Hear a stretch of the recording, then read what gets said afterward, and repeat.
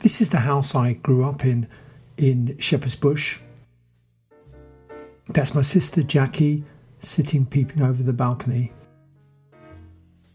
And our dog Skippy, who's sitting at the bottom of those very rickety stairs, which I fell down a few times.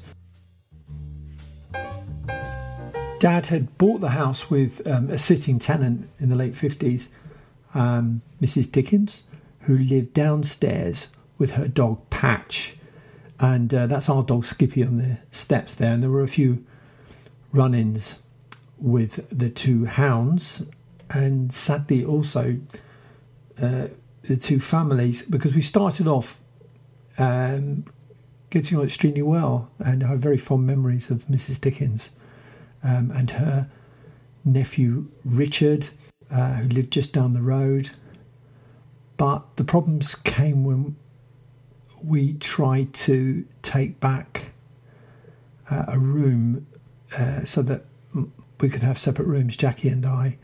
Mrs Dickens had 3 rooms downstairs, and there was kind of a problem about that. And eventually Mrs Dickens left, and I can remember when she left, they took out all the light bulbs and threw tea all over the walls and all this kind of stuff. I'm sure they had their, it must have been difficult for her. And I know my dad was very sad about it.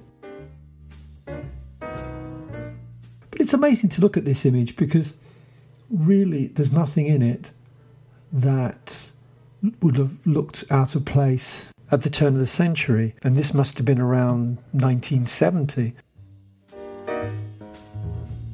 This photo also really captures the spirit of my sister. I'm guessing that she rushed out of the scullery, which is just behind her there, in order to make sure that she was in the picture. And although she died a few years later, that's where she'll always be.